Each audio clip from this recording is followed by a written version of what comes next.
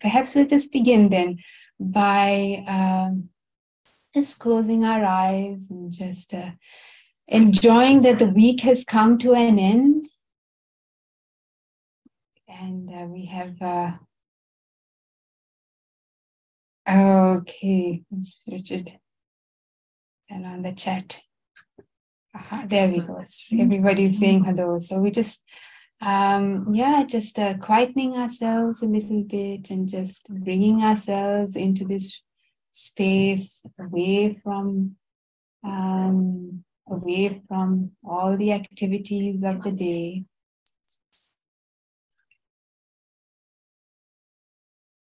Yeah. If you want to say good morning and good afternoon, you're welcome to. But just coming into yourself, coming into a mind that is ready to listen and hear the Dhamma.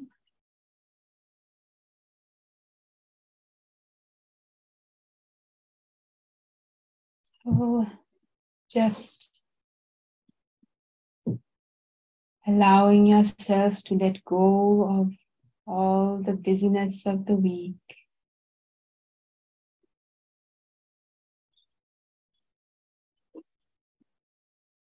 And allowing yourself to sigh and enjoy, relax. Everything is outside the door. And this is a time for yourself to hear yourself, to hear the Dhamma, and to tune in. Tune your hearts, tune your minds.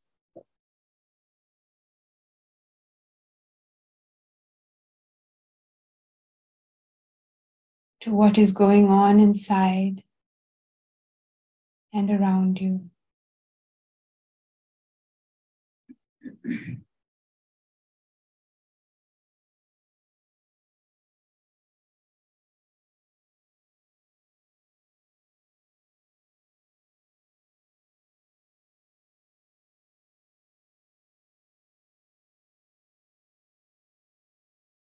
Allowing yourself to relax.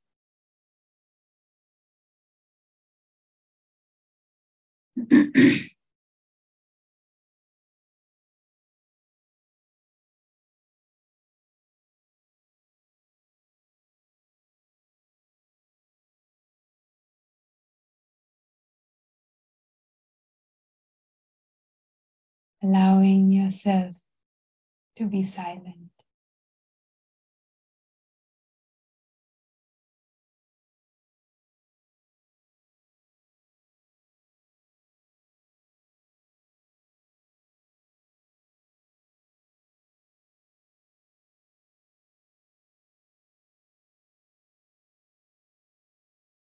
Allowing yourself to hear yourself.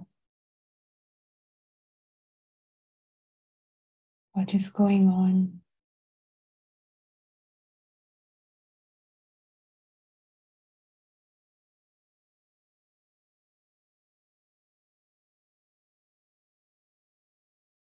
What is going on for you right now?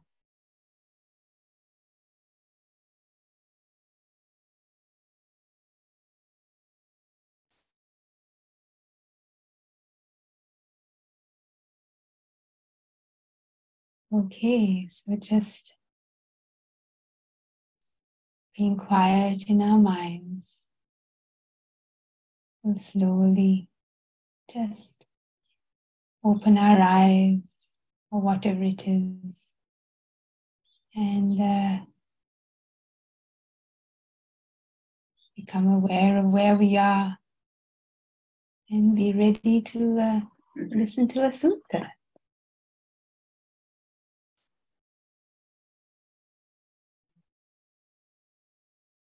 Okay, so today we are on page 116, at the end of the page. And this is a sutta from the Anguttara Nikaya, from the Anguttara, the sixth. And it's titled The Six Principles of Cordiality. Cordiality is a funny word, but cordiality means, I guess, six principles of being able to live together.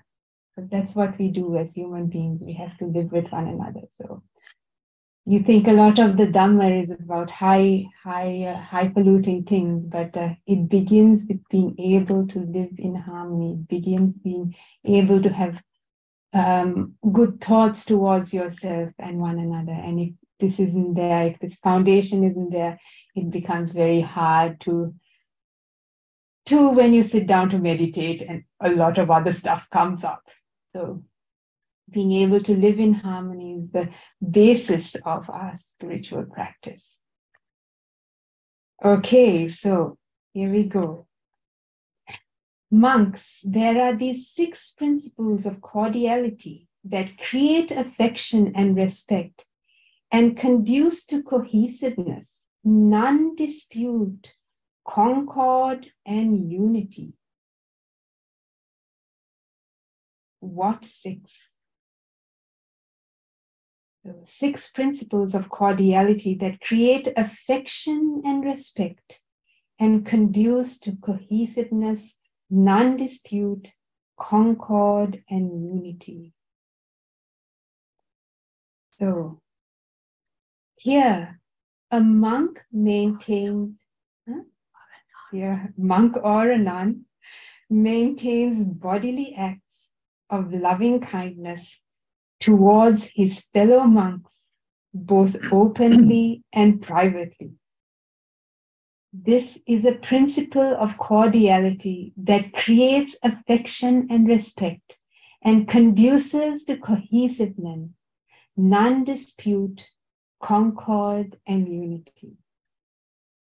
So, here a monk maintains bodily acts of loving kindness towards his fellow monk or nun, towards his fellow monastics, both openly and privately. This is the principle of cordiality. So this is possibly the easiest one for us because we don't tend to, physically go around beating people up or stealing things. For the most part, we are, thank goodness, the ones among us here are physically, we have that restraint. But there are people who aren't, and sometimes it could be slamming a door or just things like that you do when you're a little upset. But mostly it refers to beating people up, I think. Okay, so openly and privately. Yeah, privately, that's a bit hard to beat somebody privately. Anyway. Oh, you can beat yourself up whenever Chandra points out. It's true, you can cut yourself. Yeah, that's true. So again, the second one, a monk maintains verbal acts of loving kindness towards his fellow monks, both openly and privately. This too is a principle of cordiality that creates affection and respect and conduces to cohesiveness, non-dispute, concord, and unity. So we have spoken many times about this verbal acts, and that is what most of us get caught on, verbal acts, because we have to use words very often, and that for most people is where we make unwholesome actions, so unwholesome karma. So perhaps someone in the audience, because I'm sure we have talked about this many times, can remember or share what the Buddha has said about verbal acts, because he has said a lot. There is a whole one of the Noble Eightfold Path, a whole eighth dedicated to speech. So it's a big part of the Dhamma. We kind of spend so much time talking about mindfulness and meditation, but a whole eighth is dedicated to right speech, samma vacha. So would anyone like to write down in the chat or say what they remember of what the Buddha says about right speech? Because I'm sure we all know of someone here.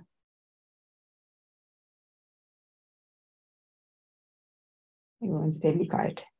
What is right speech? That's Grace.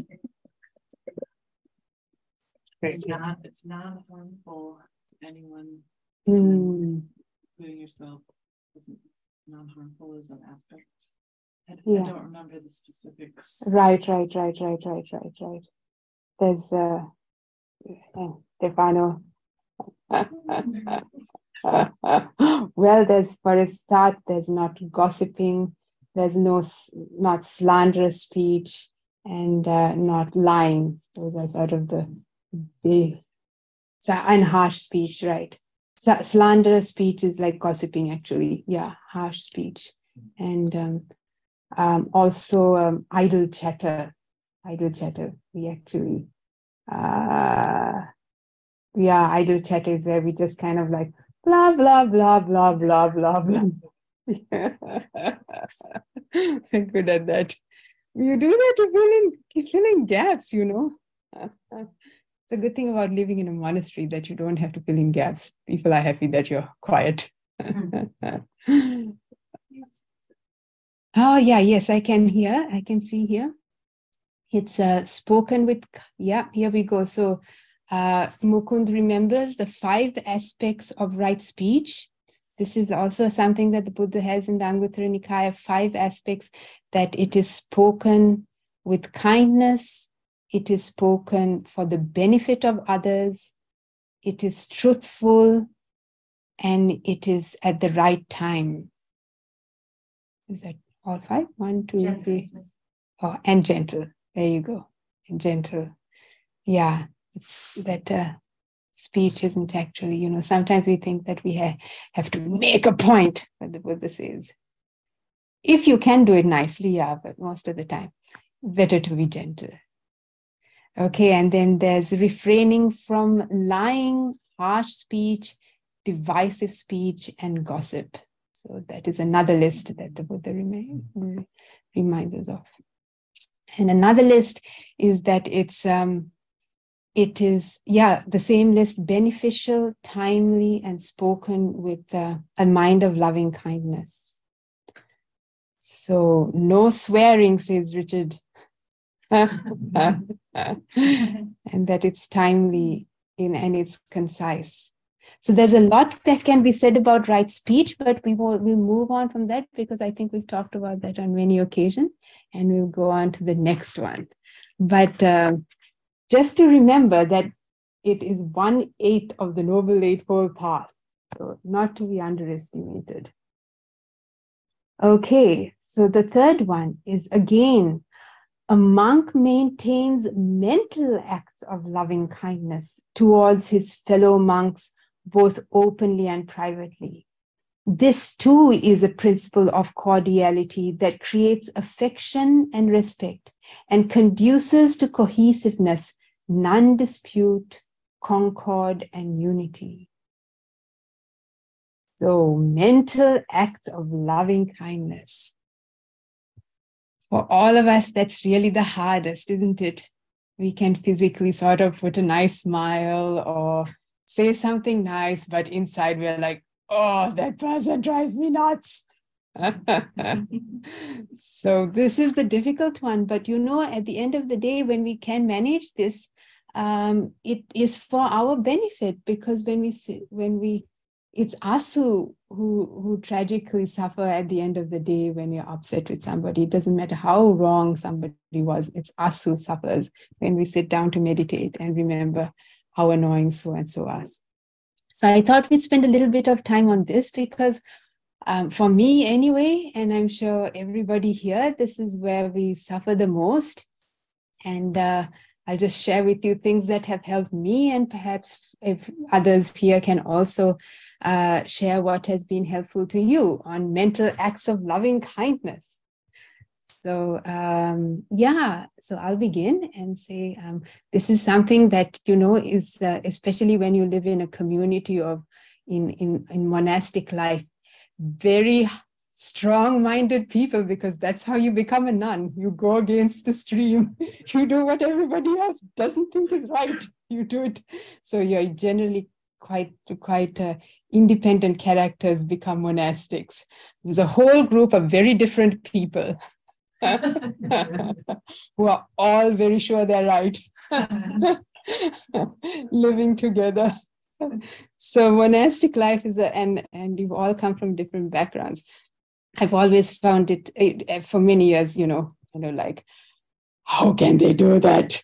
Even though everybody's good. So now it's been like my 14th year in living in community, I'm getting good at it. I'm getting good at it. So one thing that I heard a sutta the other day on developing how to let go of grudges. It was about letting go of grudges. But it was, you wouldn't believe it. Okay, this is a very brilliant sutta, but it's true. It says to remove grudges, there are 4 ways. Way number 1, to develop a mind of loving kindness. Way number 2, to develop an attitude of compassion. Way number 3, to develop an attitude of mudita, sympathetic joy. And can you guess the 4th one? Yes, develop a mind of equanimity. So this is something that I found personally very useful, because sometimes you think, oh, I've got to have nice thoughts towards this person. I can't be irritated towards this person. But perhaps try one of the others, not just loving kindness, but try perhaps one of the others. So for me, something that worked was compassion. Because quite honestly, after many years of practicing, you realize you're very deluded. And then you look around and you go, everybody else must be equally deluded. Unless they have gone into jhanas where the 5 hindrances are at bay, or in general, all of us are acting to some degree or the other from delusion, from really not seeing clearly. And so when you because most of the time you think, surely this person should know the right way to do things, which is my way, of course, but they must know the right way to do things, or they should know better. But I realized what I thought was the right way was really quite, it's just my way, And so the same with others. I kind of think often of my parents, if you think your parents know everything and they should get it right, but if I had to become a parent even right now, what do I know about parenting? And so the same with your parents. What do they know about parenting at 25 when they had you? They really were a bunch of kids who got together and then had another kid. So when you put your parents into perspective, then you can really genuinely have compassion, because quite honestly, none of us, you cannot take other human beings seriously for the most part. They really don't know what they're doing, quite honestly. It has helped me a lot. So compassion is for me like been really great to accept other people, like other people's, like, you know, odd inexplicable behavior. And just like me, we don't really see clearly. We believe our thoughts, and we bind to our conditioning. We were talking about earlier how all we do, what we like, Grace has been eating with her hands. And she says, it feels so wrong.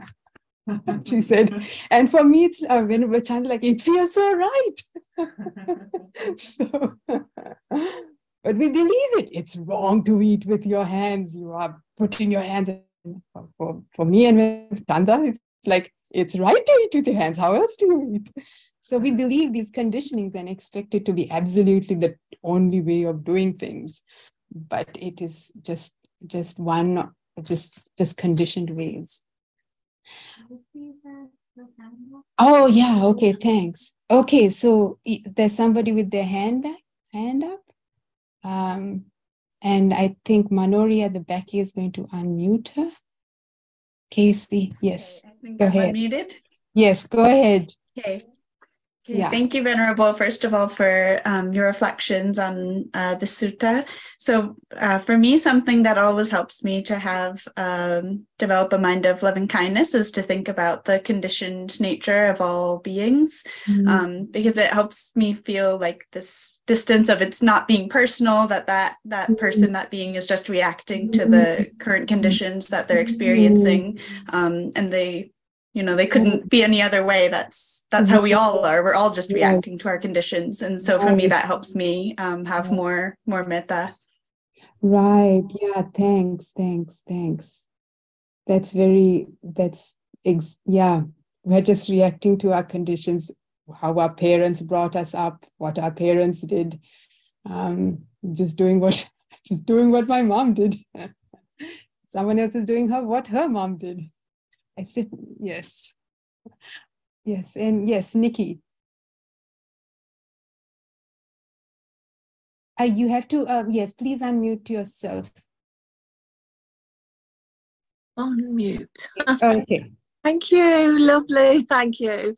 Yeah. On the back of that, actually, I was thinking about when I'm in conflict, well, when I don't go into conflict, and how that is, because I used to, when somebody would be telling me that I'm wrong, I'd automatically think, go into a defensiveness.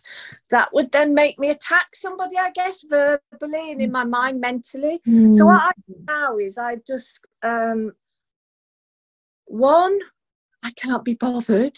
I don't get bothered anymore. So that's been quite a good, that's helped. I think the pause helps. Right. Then the other one is nobody's right and nobody's wrong. And it sort of dissipates anything that is like, well, I absolutely say, well, I'm not wrong, but I might not be right. And then it just goes. It's fueled by, I can't be bothered. It works for me anyway. Wow. That's age. Yeah, maybe that's also true. That's You're just too exhausted to takes up too much energy. That's true. We have another thing is that we have such a sense of right and wrong. It is wrong to, eat cans, whatever. It is just wrong to slam doors, or it is wrong to whatever, talk back. But that creates such a division in our own minds, this sense of right and wrong. But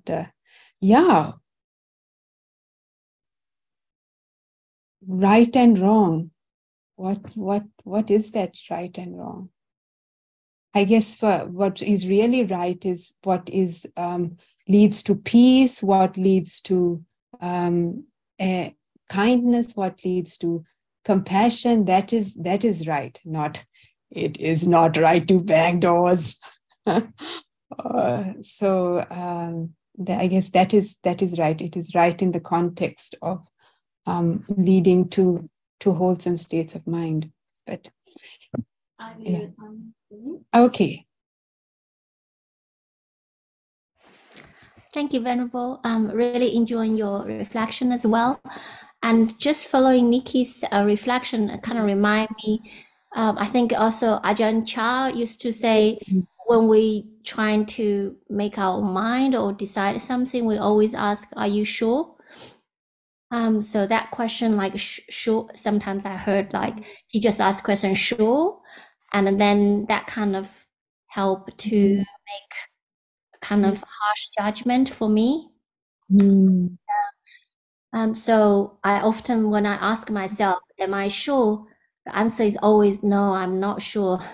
And that person probably not really meant to do that. And, you know, am I really right? I'm not sure. So that seems quite helpful as well. Wow, wonderful. Thank you. Yeah, thank you. Yes, often we think just because we thought it that it's correct. But actually, yeah, that is nice. Maybe it's not necessarily correct because I thought it. Yeah, thank you. Yes. Anybody else would like to share how they deal with them? Developing mental acts of loving kindness. Yeah, James. Yes, please unmute yourself. There we go. Hello. I think part of it is just taking care of yourself as well. You know, maybe this seems obvious really, but you know, just making sure you're well rested and well taken care of yourself. And like I find, I suppose it's putting the causes in place, is that if I have a good meditation in the morning, nice and peaceful and settled, and when I go out into the world, I'm forming it up towards, you know, looking at things lovingly and not you know, having nasty thoughts basically. So definitely need that in place. It helps a lot. It really does. So, just my little thought. Right. So, good meditation.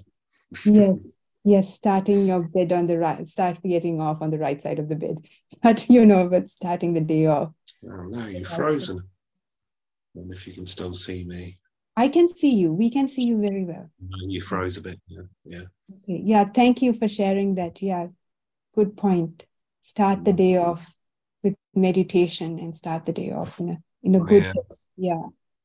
I just happened to wake up early this morning, so I thought for a change I'd get up early and make good use of the time. So I had a sit before breakfast. Wonderful. Wow. And the difference really is going in with a sort of more of a smile and welcoming. Of course, it can fade during the day if you're not. But thank you. Right. Oh well, the Grace. Just a second. There's someone who with their hand up. Kedwin, and then yeah. Kedwin, please. Yeah. Go ahead.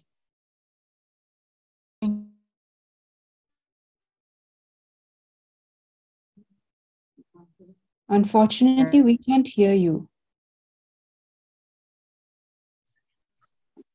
Okay. Oh, okay, now we can hear you. Thank you. Yeah. Oh, okay. I wanted to add that I have had a conflicted relationship with my mother for many decades, and at some point, about 5 years ago, maybe, I decided that every time she was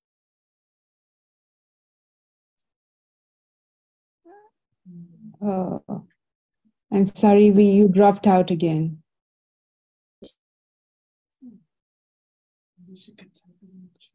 All right, yeah, someone suggested you could type it in. It might take a while. But we really can't hear you, unfortunately. Yeah, well, you're there, but yeah, we can't actually hear you. Okay, well, you can take your time to type, and then Grace perhaps could. Grace, who's sitting over here. Let me change that microphone. Oh, so that Grace can access around. Okay. So Grace, you can say. Okay. Yes. I was just reflecting on the sutta saying for against holding a grudge to bring up the Brahma Viharas, and what would, I guess my question is kind of like, what would he say about the aspect of understanding and not immediately trying to reflect on ways to like get rid of the grudging thoughts, but like that, because that's kind of, in my mind, it's kind of covering over the right. Yes, issue. Yes. And it's like to find the root issue. It's kind of the inner questioning, like somebody was saying about, like, are you sure? Yeah. But yeah, like with tenderness, asking like, what is this that's so upset? You know, like there's some sort of like, root, sort of almost like a child. You know, you can say like, oh, child, be compassionate. Think about all these things. Like, yes, that's true, but like, I am hurt. You know? So there's like an inner hurt. But yet, I also understand that it's all sort of layers of delusion of the self and everything. But I'm curious about that, because there's all these methods of focusing on the, you know, sensations in the body and the psychology and all these layers of like understanding what that issue is. I guess. But what is the use of that in relation to what the Buddha says, I guess, about it? Maybe is my question. Does that make sense? Kind of? I just did it. People hear Grace? Yes, they can hear Grace, apparently. But yeah, I to repeat Grace's question is, there's an underlying issue that makes you feel aversion or something like that. And how does, you know, how do you get to that underlying issue, and how do you resolve that underlying issue in psychology or just investigation? Is that what you're trying to say? Takes years of practice. From experience, unless you are quite enlightened already, it just takes years of practice and just practice, like meditation. Well, just whatever skillful means that just works for you. Be it you know, I mean, ultimately you realize that things out of control, this is not, you know, sounds coming, it's, you know, there's nobody there who can change it. We are just so fixated in our me. I mean, ultimately, but of course that is you know, a skillful mean one that is ultimately the reality of it. But in the meanwhile, there's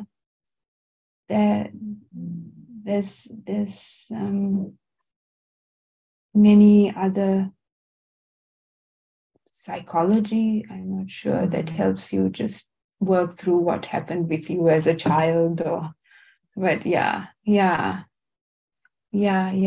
from the Dhamma point of view, it's the fundamental cause is because we want to exist and live happily ever after. And we have no control over it. We have no control over ourselves. We have no control over. The more we just kind of let go and just allow things. I think I often get in the trap of like, oh, I can heal myself completely. Right. I can just, you know, understand this, this, and this, then I'll be healed. But it's a trap. Right. We try to fix ourselves. We try to be a better person, and I will be all right as a better person. To some degree you can, but ultimately you have, it just arises and just stuff arising and passing away. And it's just, yeah, nobody there. Okay. Oh, there's someone else? Shirley raised the hand, but she put it down. Shirley. No, she said, I'll come back with my content when my reception is better. That is not Shirley. That's Kedwin, yeah. Yeah, so Shirley has taken. I've left a message for her. Oh, okay, thank you. Yeah. Okay. Okay, well, we have a lot to say about that because it's a very favorite subject for everybody.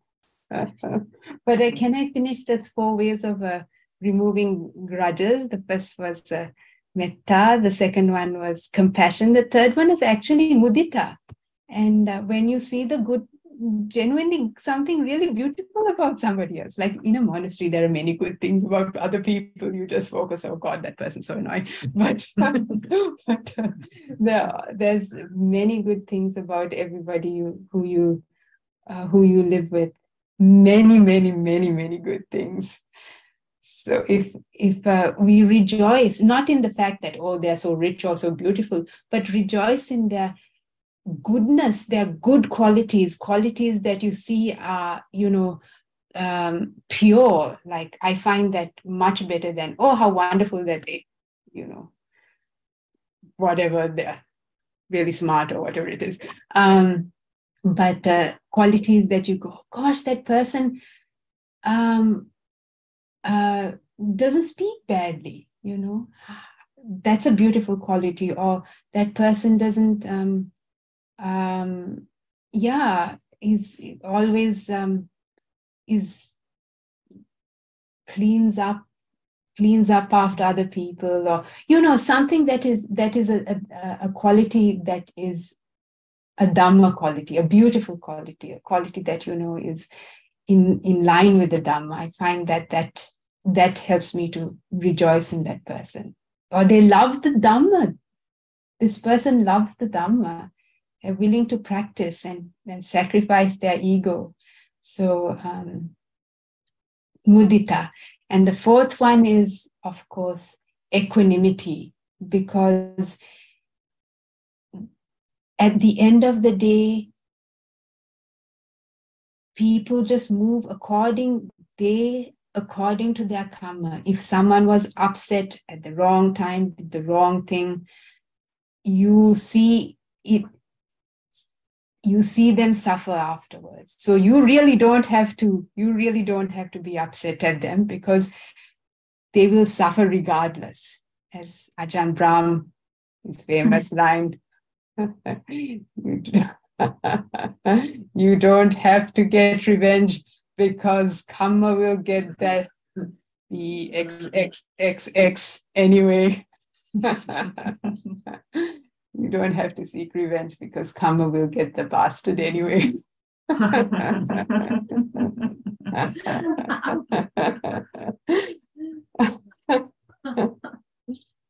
Yeah. So, we don't have to spend our energy feeling upset at so and so, because if they are meant to suffer, they will suffer. We are suffering in the meanwhile on their behalf, which is a complete waste of time. Yeah. Do you want to take Mukund. Yes, Mukund. Would you like to say something?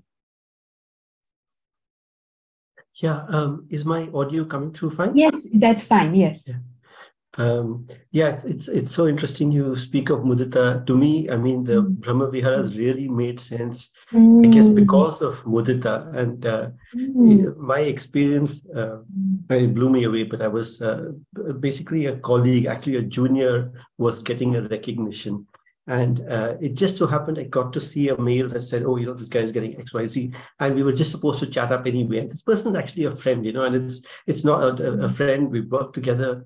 And I remember there was a Bollywood movie where they say that, when you don't do well in exams, etc., you feel bad. But when you find that your friend has done really well, you've done badly, it hurts a lot more. But it is something like that. I'm like, this guy is getting recognition and I'm not, or I didn't, and this guy was junior to me.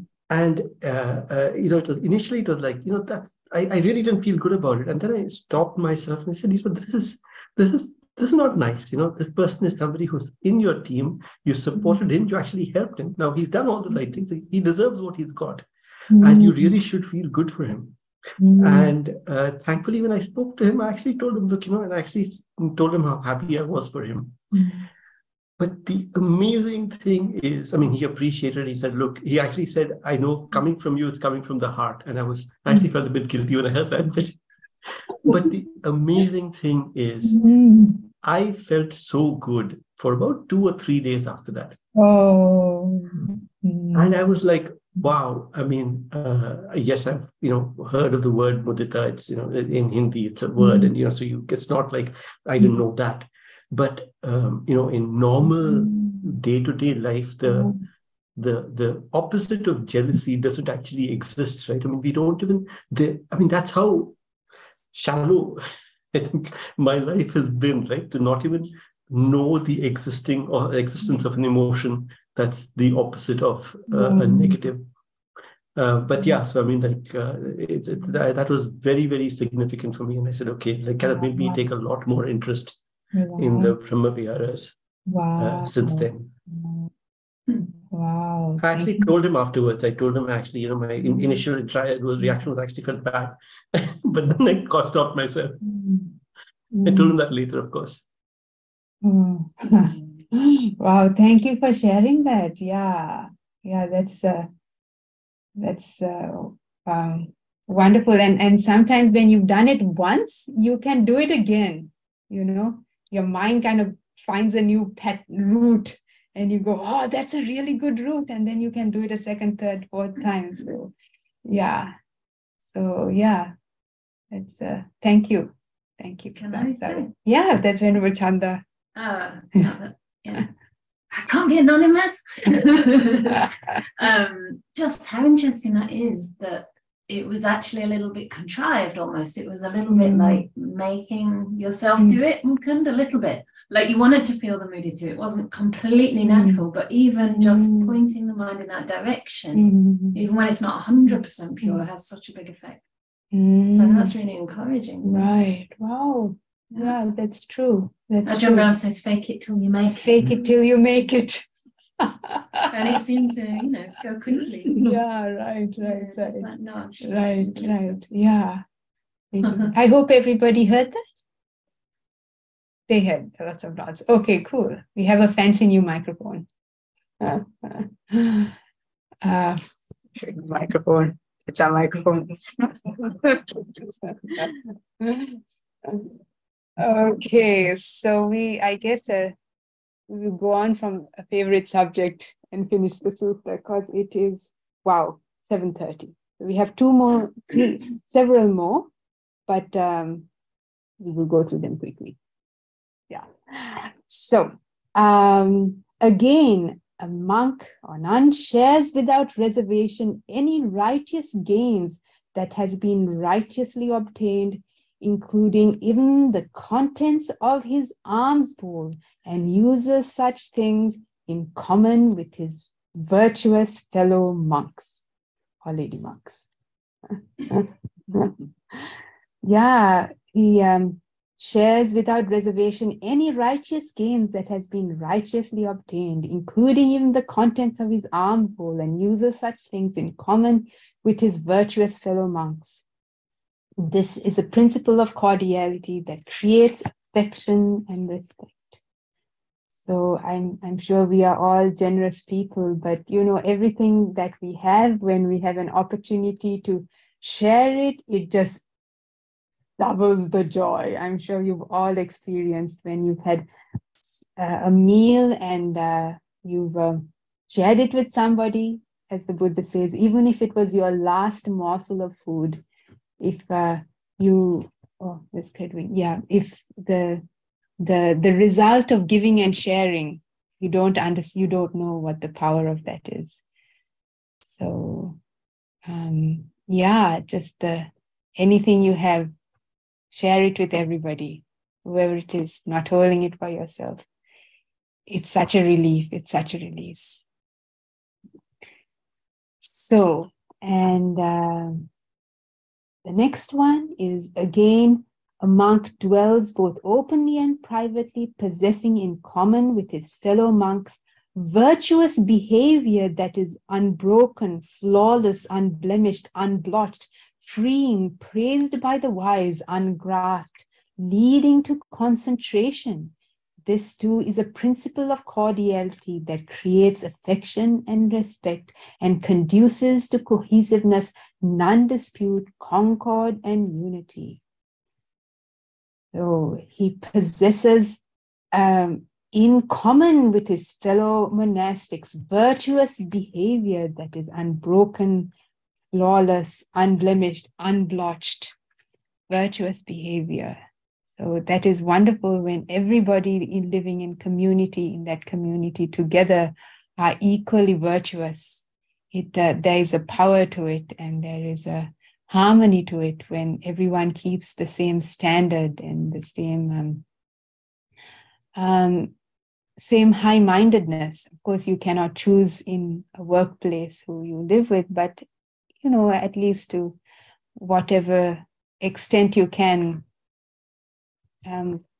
associating with the community of high-minded people carries you up as well. So associating with the wise, and you also get sucked in. So again, a monk dwells both openly and privately, possessing in common with his fellow monks a view that is noble and emancipating, which leads out, for one who acts upon it, to the complete destruction of suffering. For one who acts upon it, to the complete destruction of suffering. This too is a principle of cordiality that creates affection and respect and conduces to cohesiveness, non-dispute, concord, and unity. Wow. How wonderful if we live in a community of arahants, and we are one of them.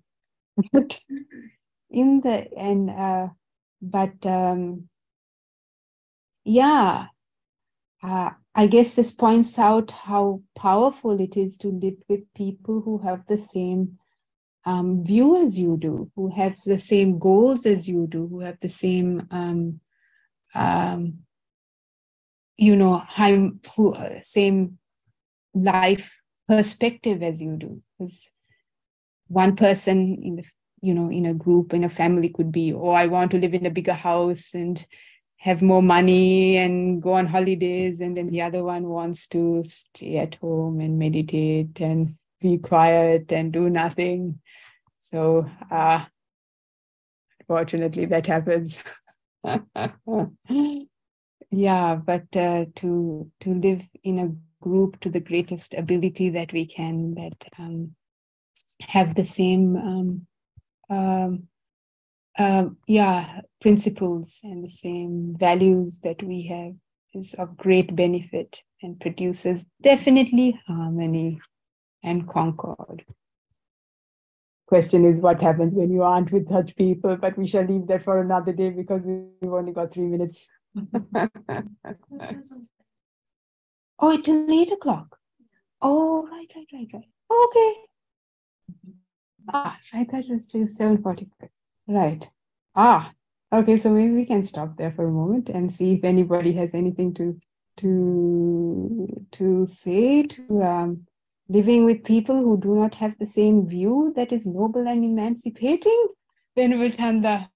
I really like the way you gave an example for that in terms of the lay life, and I think it also in terms of monastic life, it points towards having the right view in terms of the Dhamma, having that framework, as we were talking about this morning about the Eightfold Path, understanding that whatever teachers we might listen to, whatever things we might learn or we might learn from, we have the same context for it, and we understand how it fits together in that in that right.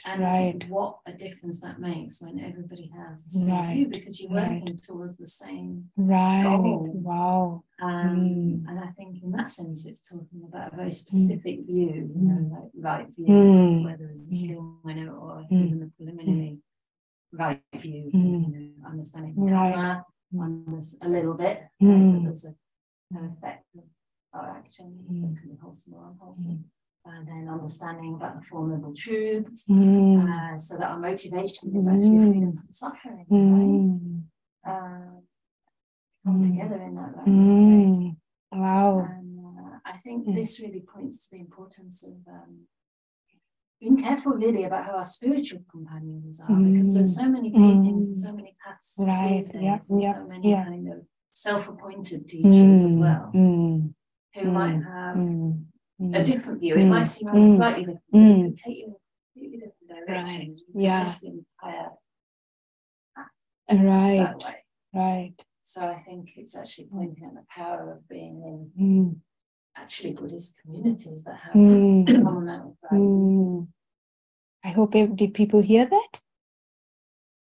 There's generally nods. They're sort of like maybe heard. But what Venerable Chanda was trying to say is that we were talking this morning about, you know, there are just so many teachers and so many talks and so many teachers online, things you can listen to. I mean, where do you begin?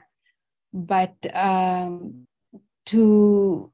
if you have the framework of the Noble Eightfold Path and keep that framework in mind when you listen to various, you know, this person said and that person said, but having that framework in mind that allows you to hear other things, but remembering the importance of that framework of the Noble Eightfold Path, keeping that in mind, keeping right view, and keeping that right view in mind allows you to hear other things, but it also we all get carried away with this and that, and you know, this person said, and this is really cool, and that's very interesting. So having that ability to go back to genuine, to spiritual friends, to really really good teachers. So to always have that as your reference when you explore the wonderful world of the internet. But yeah, having that connection to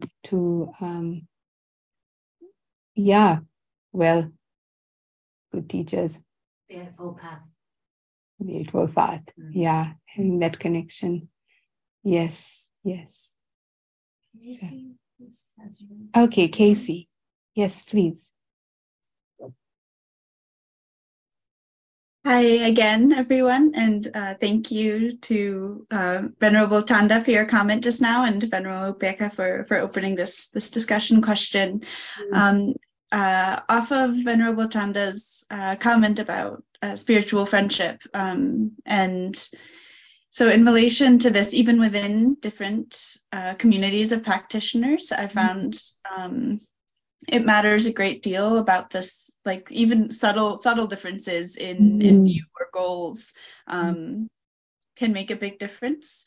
So I normally live in Laos, which is a Buddhist country, and so that was where I started my whole practice, and where I did my first time started spending time with monastics and with other practitioners.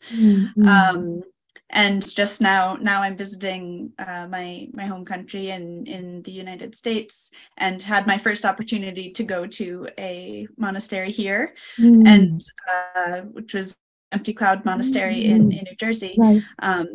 And so that was my first stay at a Western monastery, and I found a very interesting difference in the spiritual friendship between these two contexts. So in Laos, there's a much larger community at the temples. Everybody is always going to make merit. But what I found, even when I stayed at a monastery there for a full month, with many of the nuns, with the 8 precept nuns who were staying there as well, I found that there was almost like just a small mismatch in the goal or priority that I found that many of the people who were there, both lay people and monastics, of course, we're still aiming to achieve nibbana, but we're perhaps more focused on the next life, on achieving merit in order to gain a favorable rebirth. And so for me, I ended up feeling kind of alone in my practice, that a lot of people were more focused on, the nuns were more thinking about what can we do to help the monks, to help the monastics, like how can we spend more time cooking or spend more time in service of the monastics. Whereas for me, it was more important to do the practice, the meditation or the mindfulness practice, loving kindness, whatever, different kinds of practice I wanted to do. And so even though I spent a full month there, I felt like it was the progress that I made was kind of more hard won, and it felt a little lonelier. Whereas when I came to the US and I went to Empty Cloud Monastery, I found both the monastics and the lay people were all very much on a similar path, very much had a similar goal to me, and were focused on the practice and on more the world transcending karma instead of the positive rebirth karma. And it made a huge difference in my practice. Even though I only stayed a week, I felt like I was able to learn a lot from my spiritual companions, and it was really valuable. And beforehand, I hadn't even considered about how important it is, not only to have spiritual companions around you, but to have spiritual companions who share in that right view. And then just this morning, I was reading the Majjhima Nikaya 16, I think, which is where the Buddha talks about the basically making the decision whether to stay in a place or to leave, and saying that if you're not making progress, then that is a situation that you should leave a certain jungle thicket or village or town or city or company of whoever you're following.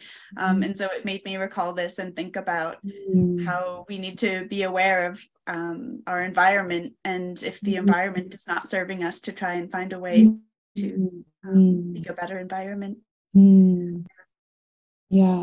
Yeah, great. I'm glad you found that resource just in your own home country. That's how handy is that? Yeah,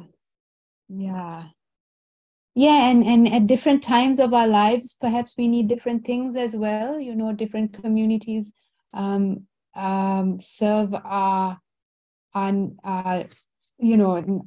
needs at different times. Not to say there is one ultimate place, and that's the only place that will ever work. But yes,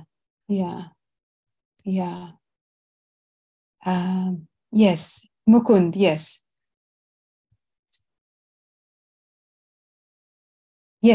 go ahead, Mukund. I think you can unmute. Yeah. Yes, okay, I can now. Sorry, I'll be brief, but it's just so the thing I found most challenging is when it's close relationships that are not conducive, or that are, in a different direction. And, there is a tendency to kind of want to try to explain or understand or whatever. And sometimes people are just coming at it in a fundamentally different way. And I think having the wisdom to know when to disengage, when to give up and move on, and that can be, like for me personally, was very, very freeing, right? Because otherwise you're just stuck in. So I guess my point is, I agree. Sometimes you just need to move on. It feels like it's easier if it's a community in general, and much more challenging when it's within family and within Yes. I think we all struggle with that. Yeah. It's true. So, someone said, Erica is saying he's also going to visit she's also going to visit Empty Cloud. Now, sorry, a couple of things. Awesome sharing, Casey. Empty Cloud, as in the Chinese Chan Master. No, it's a place. It's maybe that the origin of the name Empty Cloud for this monastery, but the one I went to was a Theravada monastery in the US. You can Google it. You can find it. So yeah, they're very, very present on the internet there.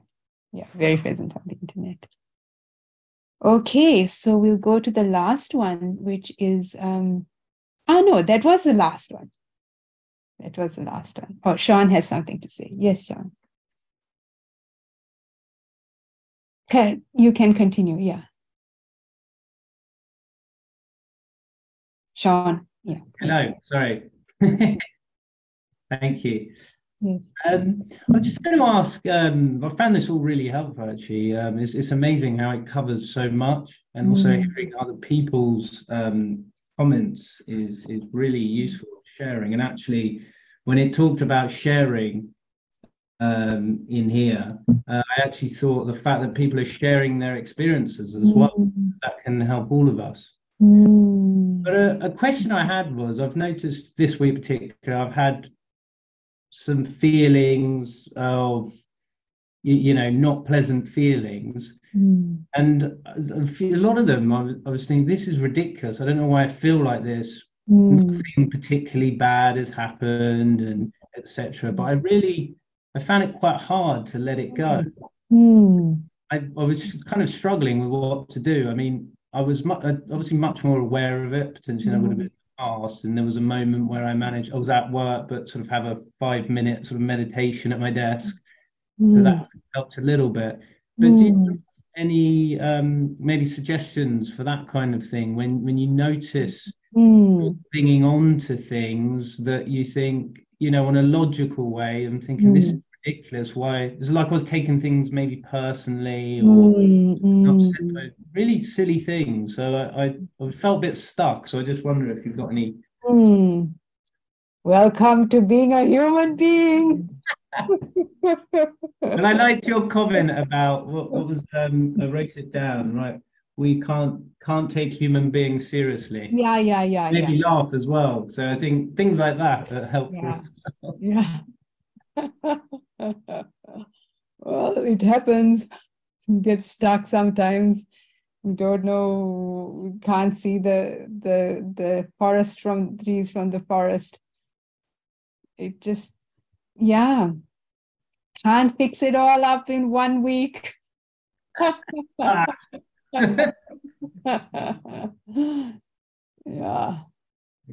I think you have to accept that sometimes we are lost, and sometimes we just don't know. Sometimes wanting it to be otherwise is the problem. Okay, thank you. Okay. Right. So thanks, Casey. That's the amazing Chinese Chan Master Shu Yun, I think, but I might be getting the name wrong, translates to Empty Cloud. He passed away in the late 1950s at the age of 120, because there's another name for Empty Cloud. So we have come to the end of the sutta, and last few minutes. So we'll just I'll just finish reading the last few lines. And these monks are the 6 principles of cordiality that create affection and respect and conduce to cohesiveness, to non-dispute, to concord, and to unity.